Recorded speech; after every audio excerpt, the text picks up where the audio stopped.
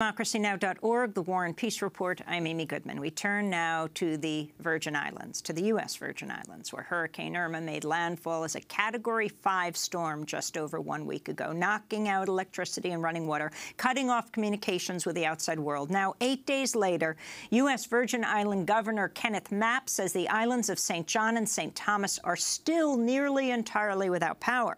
The hurricane also destroyed schools and the main hospital in St. Thomas. The devastation was so extensive, it can even be seen from space.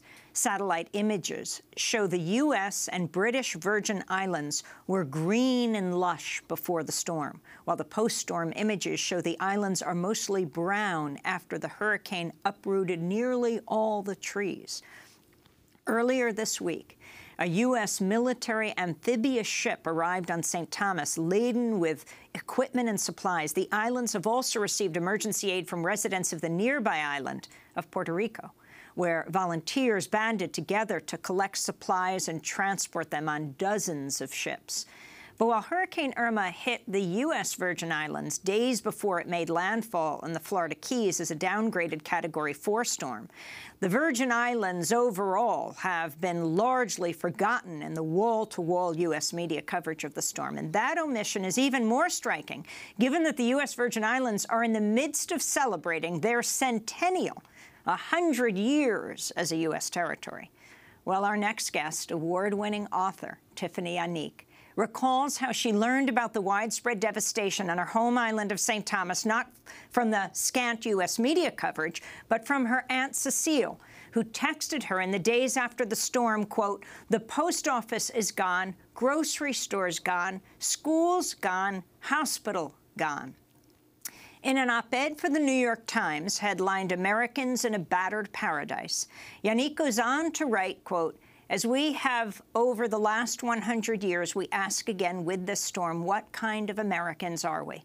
Are we part of a multi-tiered system of Americanness? Do the real Americans know about this? Are you real Americans okay with this? It doesn't seem particularly American to me," she wrote.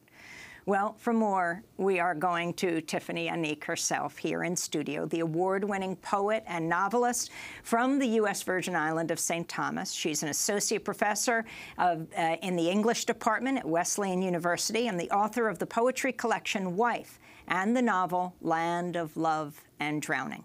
We welcome you to Democracy Now! It's great to have you with us. Thank you. It's so good to be here. So tell us about your island, and tell us what's happened now, what you understand, and then the history of this island. Most people don't even understand that there are which countries are, which islands are territories, which are U.S., which are Dutch, which are French. Can you explain? Yes, the Virgin Islands is made up of both the British Virgin Islands and the U.S. Virgin Islands. And our Virgin Islands is St. Thomas, St. Croix, and St. John, and the smaller surrounding islands. Often we are confused with BVI or even with other islands that begin with Saint, like St. Martin. But I think it's important that the nation really recognize who the Americans are in the Caribbean and pay us a little bit of extra attention. One of the things that happened for me when I was trying to find coverage about the Virgin Islands and about my home was that I was seeing lots of things on television about the region. I was so pleased as someone who is from the Caribbean region to see that there was beginning to be some attention to the Caribbean en masse. And it is true that the United States has a responsibility to the Caribbean as the most powerful economic force in the region. It's important that we pay attention to St. Martin and St. Martin, which are Dutch and French. It's important that we pay attention to the British Islands. But lo and behold, we have American citizens in the region as well. And these are not just American citizens who are visiting as tourists or American citizens who have newly moved to the Caribbean, but we have American citizens in the U.S. Virgin Islands who are born American citizens, who are American citizens by virtue of having been born on American soil, the U.S. Virgin Islands. And I was really quite remiss and saddened to see that the news media said that Irma had made landfall in U.S. soil when it hit the Florida Keys, which in fact it had made landfall on U.S. soil days before when it hit St. Thomas and St. John in the U.S. Virgin Islands. So talk about your Aunt Cecile. Talk about your family in St. Thomas right now. Well, luckily, many people on island do have phone service. Cell phone service on certain parts of the island is possible. And I have been able to be in touch with Virgin Islanders on the ground. And again, not just Virgin Islanders who are evacuating, not just American citizens visiting or new American citizens who are evacuating the island, but American citizens, Virgin Islanders who are staying on the island and are working together to really build back the Virgin Islands already. And I have to say there's been an incredible amount of goodwill by private citizens in the Virgin Islands who are working together to bring things slowly back. It is true that the devastation is incredible. The devastation is unbelievable. Not only the pictures that we have been seeing online, but the word that I've been getting from Virgin Islanders on the ground really demonstrates that it is unbelievable devastation. That being said, there are grocery stores that are now opening and are actually selling fresh goods to Virgin Islanders. Restaurants have opened and are selling hot burgers, sometimes giving them away for free as part of their service to the community. Private citizens have been helping to clear the roads and share clothes and food and water with each other. So it's devastating, but people have been coming together. So Puerto Ricans are helping? Puerto Ricans have been helping, and Crucians, who are from our neighboring island of St. Croix, have been helping. People are helping not by mailing things because our post office is destroyed, but have been actually boating over goods. Often, again, these are private citizens who are using their private resources to bring goods over from Puerto Rico and St. Croix. And both Puerto Rico and St. Croix are American spaces. So these are our fellow Americans in the Caribbean supporting us and helping us out in St. Thomas and St. John. Can you talk about the difference in aid between what, for example, France is doing when it comes to St. Martin and what the U.S. is doing when it comes to the U.S. Virgin Islands, what Britain is doing when it comes to the British Virgin Islands? Well, to be honest, Amy, when I first started getting information about the Caribbean being hit by Irma, it was via the attention that France was giving to its Caribbean colonies and its Caribbean spaces. Sorry, not colonies, but Caribbean spaces, and the attention that the British were giving to their Caribbean holdings in the region as well. It was impossible to find information about the U.S. Virgin Islands. The president of France is already on the ground in the Caribbean right now, surveying the damage with his own eyes. And a lot of this attention was happening before Irma even hit. Now, it is true that since Irma hit the Virgin Islands and then eventually the Florida Keys and Florida, by the time it hit the continent, it was downgraded, as you said, to a Category 4, whereas it hit the Virgin Islands, U.S. soil as a Category 5, what many weather experts are saying is the worst hurricane to ever hit the region. Now we are beginning to get attention, and there have been some really great articles, John Nichols' article in The Nation, and many other articles that are bringing attention to the Virgin Islands. But I was watching Tom Bossart's, I think, September 12th report about the hurricane hitting the Caribbean with close attention. And he, who is the White House's National Home Security Advisor, he spoke about the Caribbean in very focused ways, which as a Caribbean person, I really appreciated. He talked about St. Thomas and St. Martin and the kind of attention that they were both getting from the U.S. But he lumped in the Virgin Islands with St. Martin as if they were really similar and exactly the same kind of spaces with the same sort of relationship to the United States. So it felt to me as if he was saying San Diego and Tijuana were both hit by the same storm. And it's true, St. Martin and St. Thomas were hit by the same storm, but only one of those is U.S. soil. And we didn't get any sort of special attention from our fellow Americans. And I think that's an important thing to remember. Virgin Island people are Americans, and we're not only American citizens, but our land is American soil and should be getting special attention. I wanted to ask you about St. Martin, which is not the U.S. Virgin Islands, part of the Leeward Islands in the Caribbean Sea. It comprises two separate countries divided between its northern French side called St. Martin and the southern Dutch side, Saint Martin.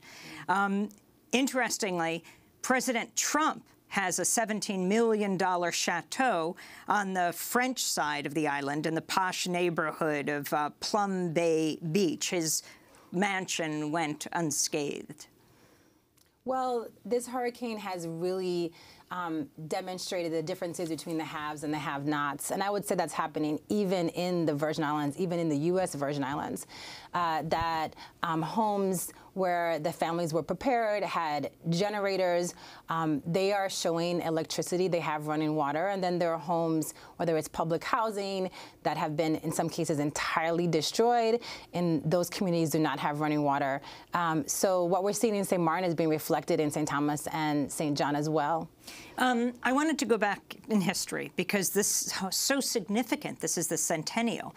I wanted to turn to an archival video clip of Transfer Day, March 31st, 1917, when the Virgin Islands were transferred from Danish to American control.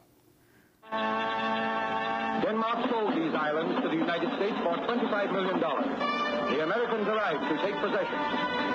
This is the only picture in existence of the ceremonies that mark the transfer of the Virgin Islands to the United States.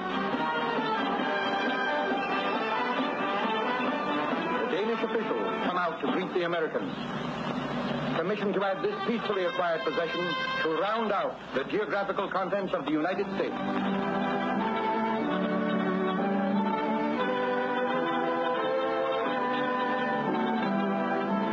The treaty of transfer is read by the American admiral.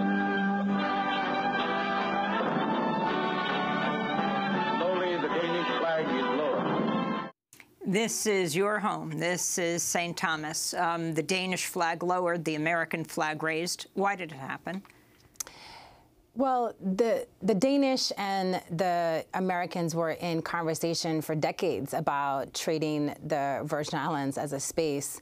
There were many people in Denmark who didn't want to give us up, and there were many people in America who weren't sure if it was the right move for the United States. It seems to me the historians say that because of World War I and some other national security concerns, that it made sense for the U.S. to have some space in the Caribbean.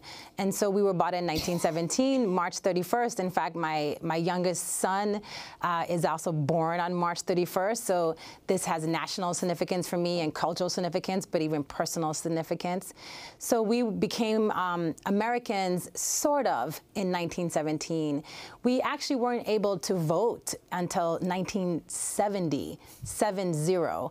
And even in 1970, when we could finally vote for our own governor and legislative bodies, we still could not vote for national representation. In fact, right now in the Virgin Islands, we are American citizens and we carry American passports, but we do not have voting representation in Congress. Our Congresswoman Stacey Plaskett cannot vote in Congress. We cannot vote for President of the United States, but we do pay federal taxes.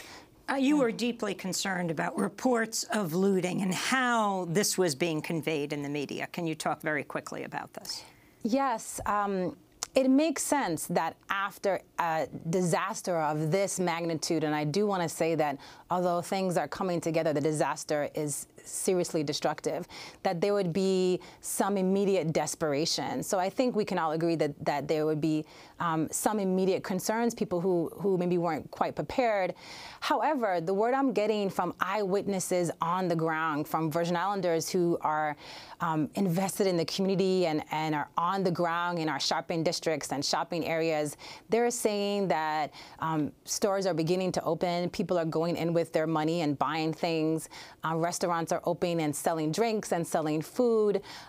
People are sharing resources. This is not a scene of looting at all. These are not looting conditions in the Virgin Islands. And I've been really disappointed by the national media coverage in this regard, even by journalists who are finally now on the ground in the Virgin Islands. It seems to me, and I want to be cautious, I don't want to say that the journalists have been irresponsible, but I do think the journalists could be doing a little bit more legwork to find Virgin Islanders who are part of the community, and not only visitors to the island who are evacuating and are leaving. And in many cases, they're under a lot of stress. They want to get back to their homes, which are on the continent of the United States. But that the journalists actually look at what's happening on the ground by eyewitnesses. The media coverage has actually said looting, but it's been from people who are in their own admission, hearing this second and third and fourth hand, whereas what I'm getting actually does not relay looting conditions at all. And the multicultural, multiracial composition of the U.S. Virgin Islands. The Virgin Islands is a very, very unique part of the United States nation.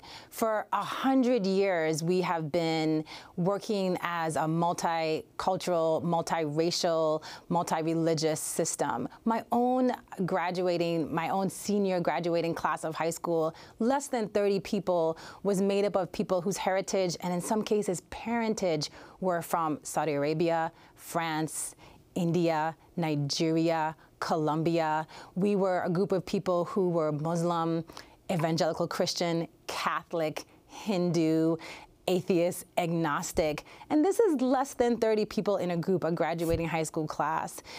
The Virgin Islands is a very unique place, but it's also a place where the rest of the nation is really heading in this direction. Whether we want to admit it or not as an American nation, we are becoming a place where diversity and inclusion is our reality. And the Virgin Islands has been doing diversity and inclusion as Americans for 100 years. I want to thank you so much for being with us. I hope you will come back so we can talk about your novel. Oh, thank you. Tiffany Anique is a award-winning poet and novelist from the U.S. Virgin Island of St. Thomas, hit hard by Hurricane Irma, Category 5 storm. She's a professor of English at Wesleyan University, author of a poetry collection called Wife, and the novel Land of Love and Drowning. We will link to her recent op-ed in the New York Times headlined Americans in a Battered Paradise. This is Democracy Now! When we come back, the effects of these hurricanes have been massive in the Caribbean and the United States, but they actually don't compare to what's happening in South Asia. Over 1,300 people have died in the flooding in Nepal and India and Bangladesh. We're going to go to Kathmandu, Nepal. Stay with us.